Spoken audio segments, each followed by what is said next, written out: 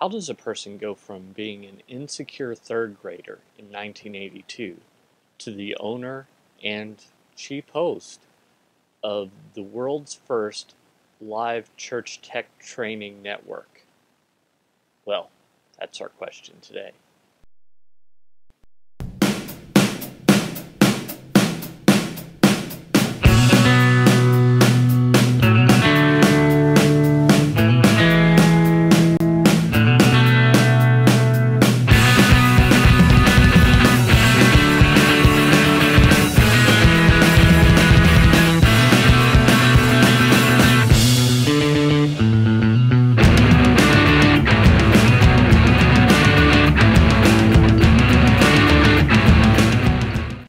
Hi everyone, and welcome again to another episode of the Eternity Changers Show. Now, today's a little bit different from all the historic shows, as well as different from the interview shows that I've been doing in the past. I wasn't able to secure the interview that I really wanted to get this time, so I thought instead I would tell you my story. So if you have any questions or comments, head on over to trinitydigitalmedia.com/contact or drop me a line on email, paul@trinitydigitalmedia.com, or over on Twitter, Paul Allen Cliff, PaulAlanclif, or if you're more of a phone person, I've got you covered there too, 1-877-763-3246, that's 1-877-POD-ECHO. Any of those ways will get you in touch with me.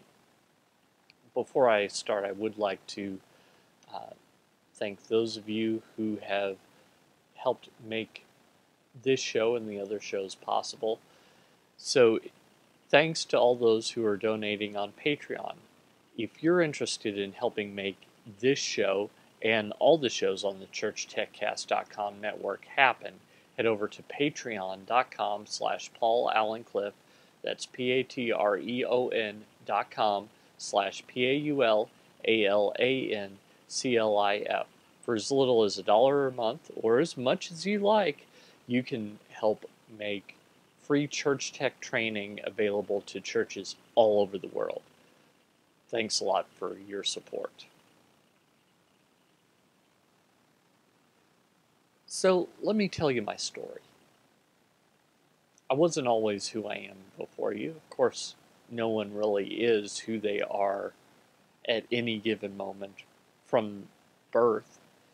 But I think my story is an interesting one because it's sort of unusual how I got from where I was to where I am. In November of 1982, I gave my life to Christ, and it changed me. My concerns for people changed.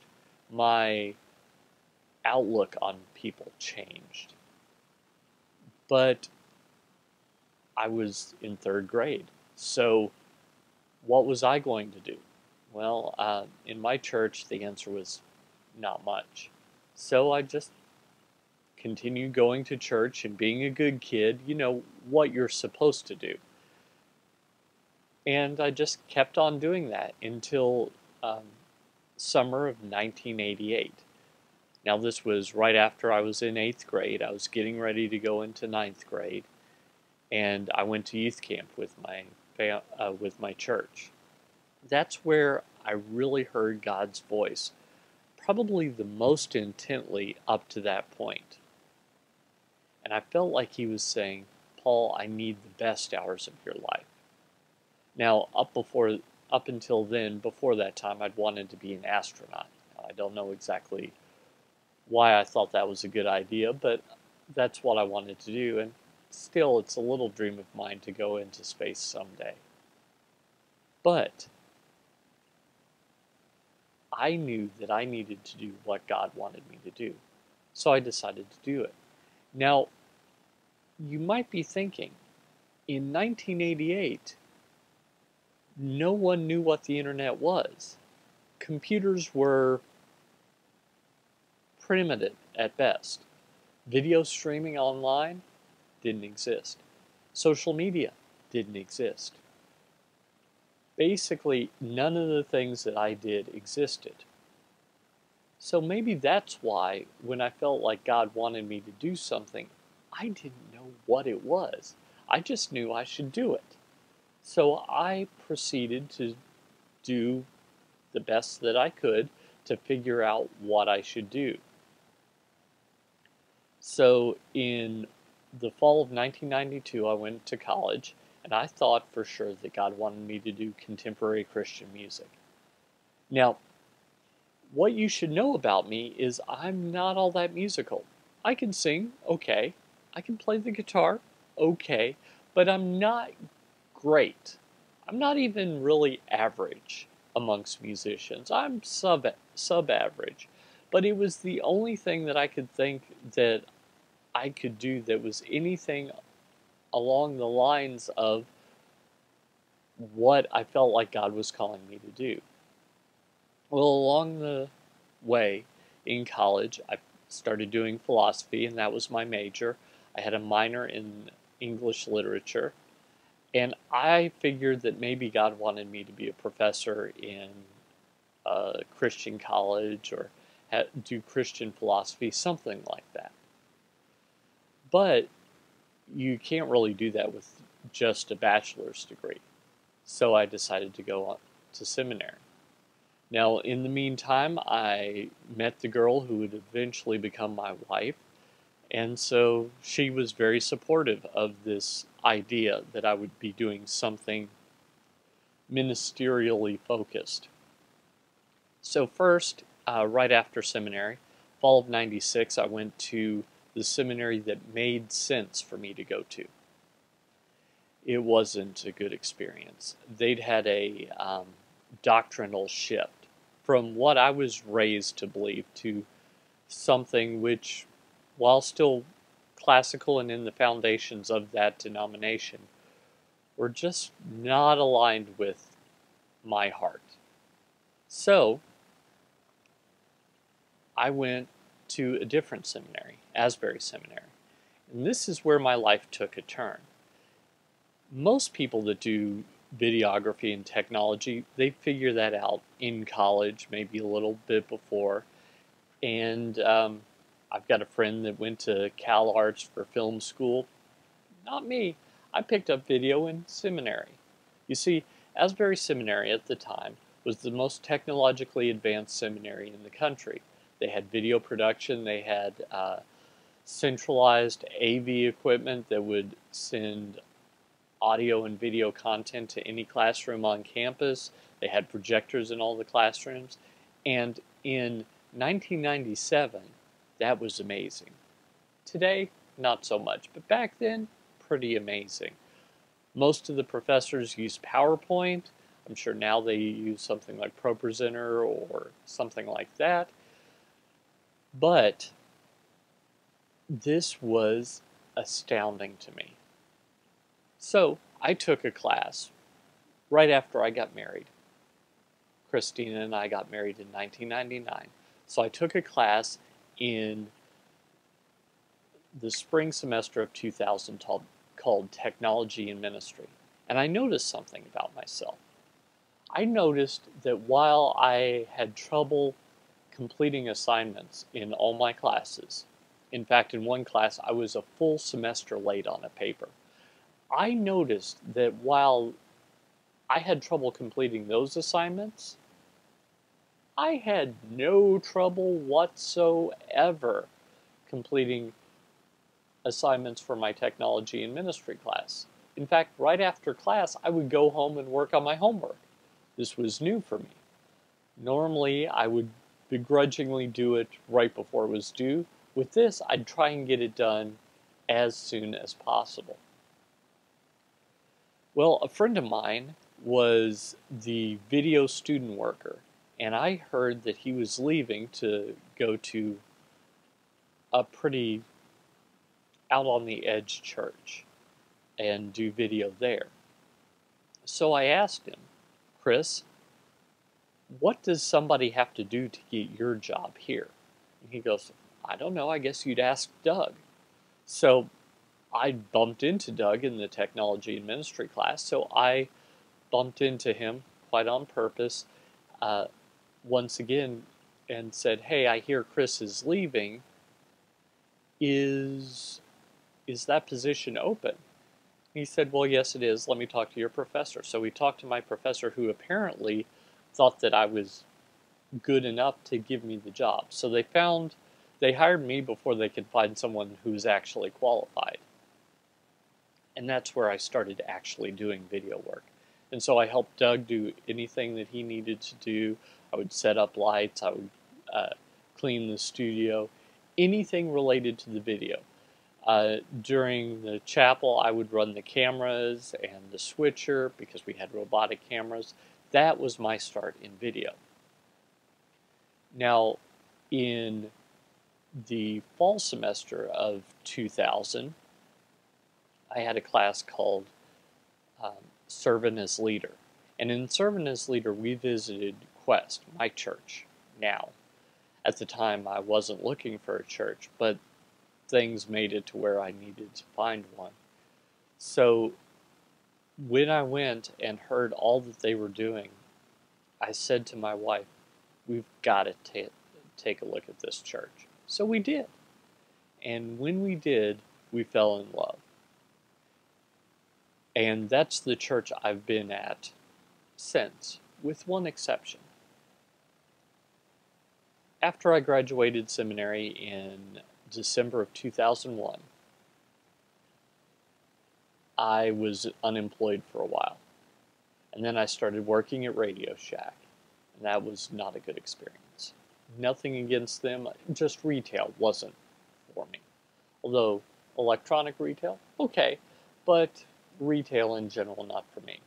So I started looking for church technology jobs, and I got a job in 2002, which my oldest daughter was born in 2001. So I hauled my wife and my baby daughter, who was about 1 at this time, to Virginia for a job being the creative director at a church. Well, that didn't work out at all. There were issues that, in retrospect, I could have fixed, but I really just didn't know how to at the time. So that didn't work out, but when I got back to Kentucky, I found that our local NBC affiliate was hiring, so I applied for that job, and I worked about a year in local television and learned a lot. Now, I already had a basis of video. I'd been doing it for 3 years at that time, but it just really helped me to work in live production.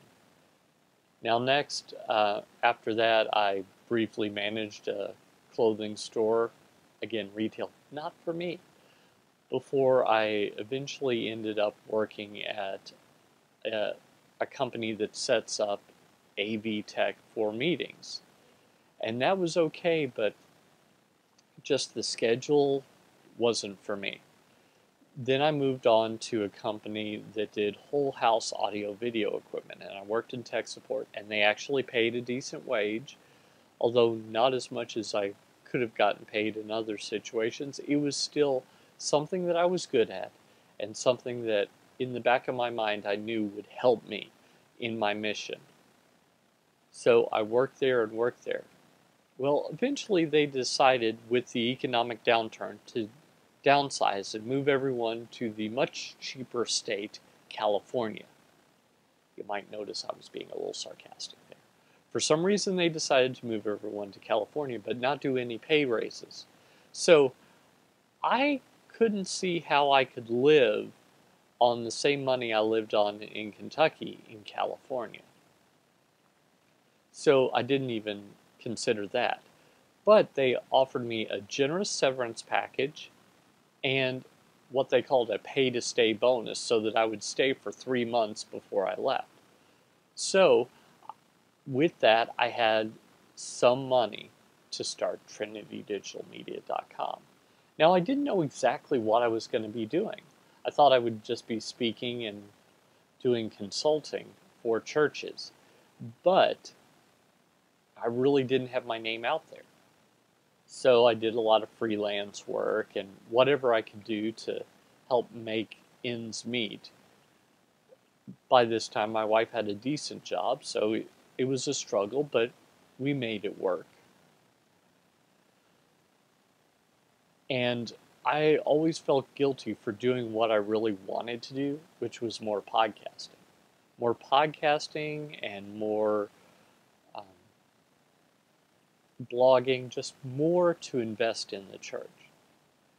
Because that wasn't bringing in any money. You see, since 2005, or was it 2006? I think 2006. Since July of 2006, I'd had Technobabble, my first podcast.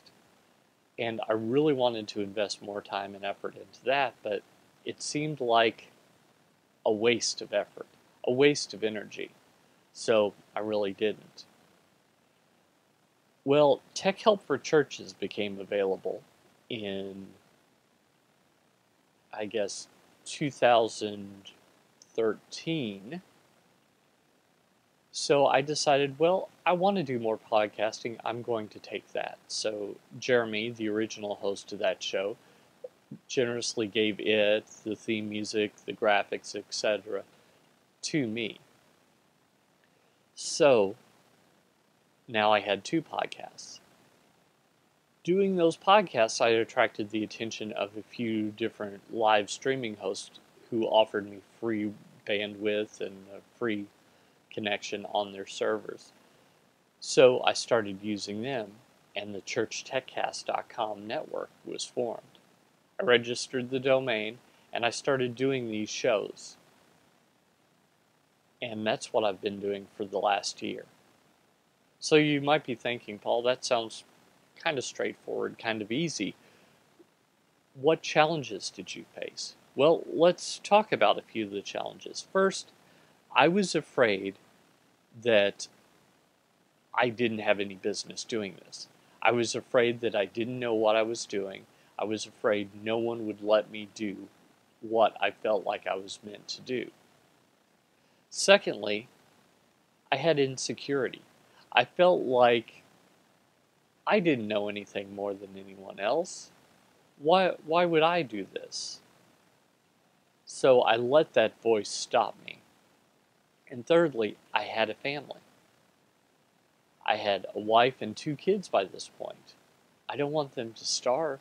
I don't want us to become street people. I don't want, etc., etc., etc. So all these fears kept creeping up. But when it was the right time, the fears were things that I overcame. And so I started doing what I'm doing. And while the money isn't there, I'm still having trouble making ends meet. It's just kind of incredible that I get to do what I get to do, and I get to go out and change eternity. So how about you? Does any of my story resonate with you? Is anything true in that you think, Paul, I'm exactly in that spot? Please leave a comment below, and we'll talk about it. So until next time, this is Paul Allen Clifford with TrinityDigitalMedia.com.